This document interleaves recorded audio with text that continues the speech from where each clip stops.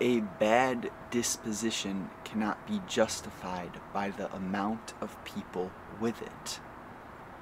Meaning that just because society sees something a certain way, that advertisements and marketing and television and schools and teachers and parents say something seems to be a certain way, that doesn't necessarily mean that it is that way.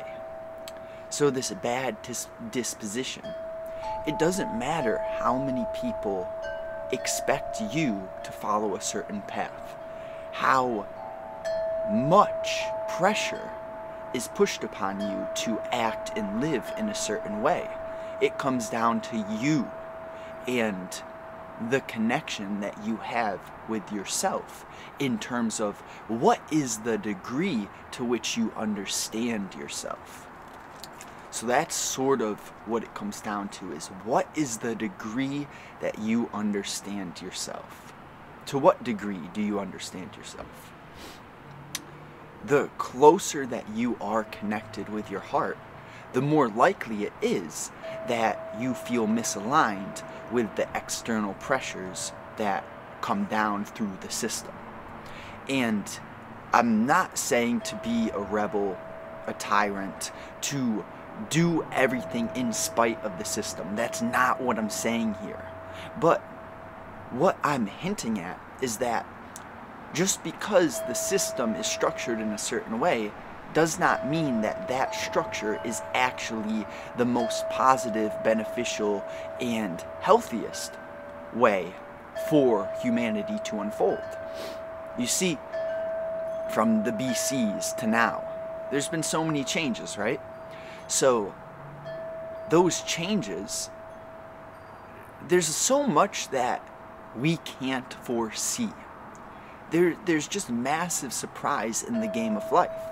So what we need to look at is to understand that the way that we may expect situations to unfold, the expectations that we may have, are they actually serving us? Do the expectations that we have increase the amount of peace and success and prosperity in our lives? Or if not, what do the expectations that we have do? So what I want to talk about, what do we have? Flow more, stress less, and get in touch with the ego. So it is important to balance how you see from both the bird's eye perspective, the big picture view, and to also get a flavor of the tunnel vision, the flow in the moment, the emphasis of focus on a specific task for a specific goal. Too much bird's eye view, you don't get things done. Too much tunnel vision, focus on certain tasks, you lose touch with the big vision, why you even started. What was the reason behind doing what you're doing right now? But when we figure out the correct mixture of the big picture and the zoomed in, it gives us the freedom to understand that we are in alignment with the path that we're meant to be going down. So this alignment, it's a feeling that no one can give to you. You can't make it up. It's something which has been, let's use the word feedback. The feeling of being aligned with your path is simply feedback from something much more powerful and bigger than your ego. So when you get these deep senses, that's the label that we're going to use here, is the deep senses. Feelings that are more powerful than thoughts. Feelings that almost seem irrefutable. There's something that goes on deep within where maybe you can't pinpoint what it means. Maybe you don't understand the depth behind the feeling initially. But what we're getting at here is the fact that those deep senses deserve further investigation, that you did not just get a deep feeling for no reason. So something I like to come to frequently is the idea that there aren't coincidences. So I'm not saying everything happens for a reason. I don't know, that seems a little bit wishy-washy. But I am feeling that there aren't coincidences. And I just think that that is a more articulate way to say that everything happens for a reason. If there's no coincidences, what does this mean? It means that the things that are occurring in the past, right now, and in the future, that they are pulling you somewhere. That the things that happen in your life are not nothing. That they're not meant to be ignored. Super small example. Not sure if I'm right, but I chose to look deeper on a certain, maybe trivial topic. So I got a physical strain, pull the muscle. And rather than just acting like, it is what it is, part of me says that. It is what it is. Accept it, right? Accept it. But then another part should be looking for some sort of lesson within whatever experience you're reflecting upon. So the context is, for the ego to develop, the ego has to reflect. If the ego has not done any sort of reflection, how can it learn? How can it evolve, right? Because usually change is a driver rooted in the pain of complacency. So you start with that pain, and then you reflect upon the pain. For me, it was a physical thing, the strain, the muscle. And I accept it, it is as it is, right? But then I go a bit deeper and look for, like, what caused this to happen? What can I learn from this? Where is the lesson here? So nothing too profound. But for me, it just came down to, oh wait, well, maybe this could have been prevented if I had been stretching more. So that's sort of a big piece to the puzzle in what we're talking about, is you might have some pain in your life, and you might kind of figure out where that pain has been rooted. And then you can ask the further questions to figure out, what could I do to prevent that pain in the future? Not from fear, not from scarcity, but from power and courage. Being willing to ask that question shows that you're a bit courageous. Because the fool doesn't even care about preventing it. And that's essentially our current healthcare system. It's built upon foolishness, because the current healthcare system is a sick care system. They advertise McDonald's, they advertise processed food, they have this brilliant marketing in every fucking store.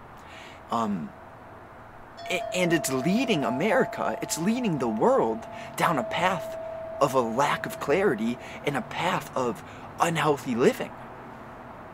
Disgusting. So I'm not mad, right? That word disgusting, it's a bit aggressive. But I'm not caught, I'm not stuck, I'm not angry at the system. I'm just pointing out the truth from how I see it. Maybe it's not your truth, right?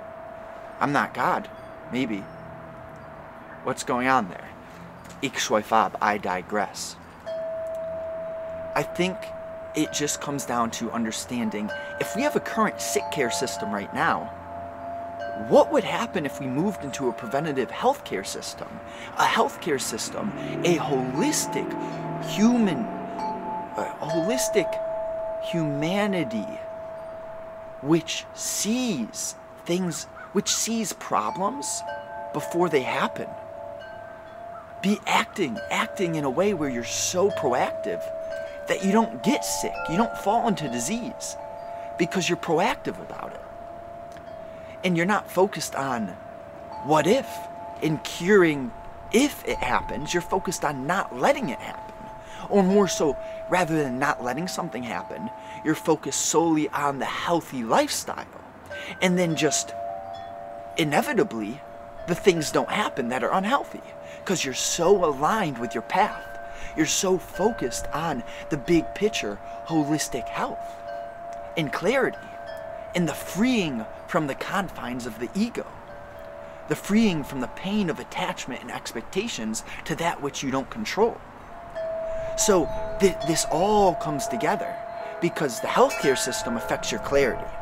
And if your mind's distracted, unclear, and chaotic, the odds of you having the space to reflect upon your decisions and the outcomes that your decisions have led you to, none of that's going to happen without that first initial cog in the machine, which is clarity, which then allows you to reflect and learn and change.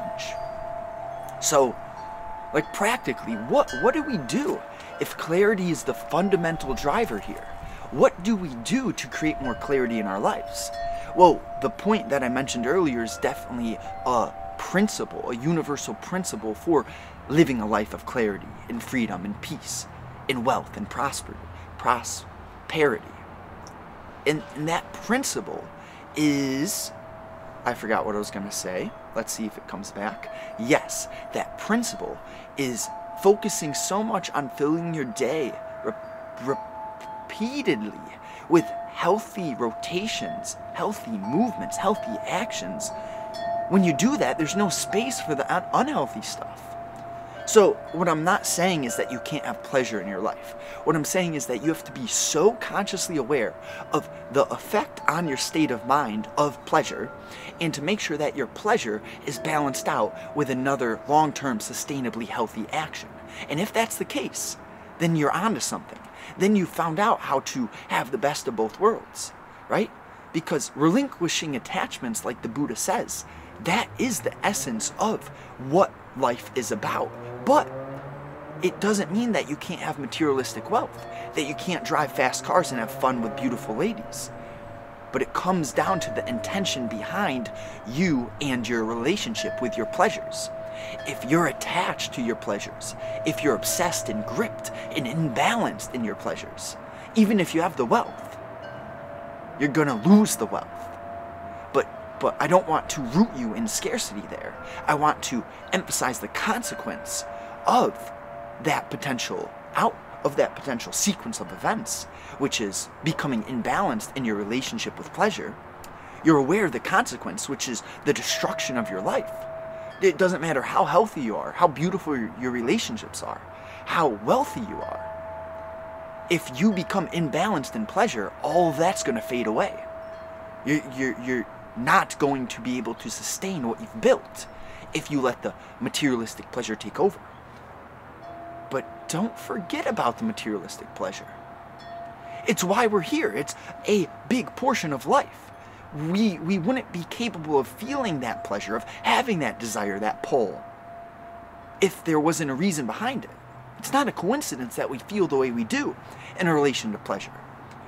But what it all comes down to is balancing out that consumption, that participation in quick dopamine, in instant pleasure, balancing that out with the delaying of gratification through a healthy lifestyle founded upon a fundamental rotation of healthy actions throughout your day. So for me, walk, stretch, meditate. Those are the self-care things. But they're also helpful for business too.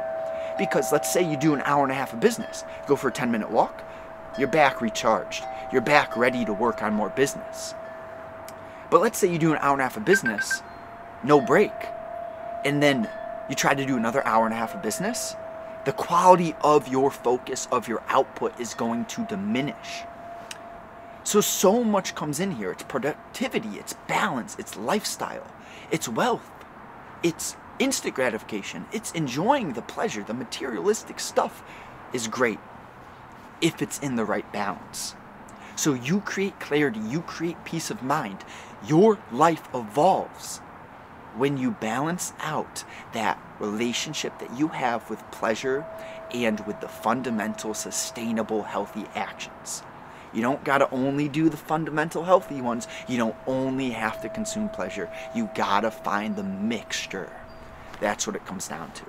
So less stress, more flow, a better developed ego, a more evolved ego, creates more peace in your life, allows you to be more emotionally resilient. If any of the benefits that I've talked about today align with you, if anything that I've said today aligns with you or resonates on a deep level, just shoot me an email below. agliscuscapital@protonmail.com. Write session in that subject line or in the email itself. Give me a little bit of context about what you are, where you are. What you are works too. And I'm willing to give you a free healthy energy breakdown session. That'll be about 45 minutes to an hour. What we'll do first, we'll create the vision, get detailed on where you want to go, and identify where you're at now, so we can be clear on that gap between current situation and desired situation. Next, we'll work at crafting that specific action plan for your circumstance so that you know how to get through that gap. And then third, we'll just kind of dive into anything that might be standing in your way, slowing you down, or stopping you from getting through that gap between where you're at now and where you want to go. So shoot me an email if that interests you. If you're on YouTube, drop a like, share it with a friend. I deeply appreciate that, sincerely. I mean that. And I'd love to hear what you found most valuable in this episode.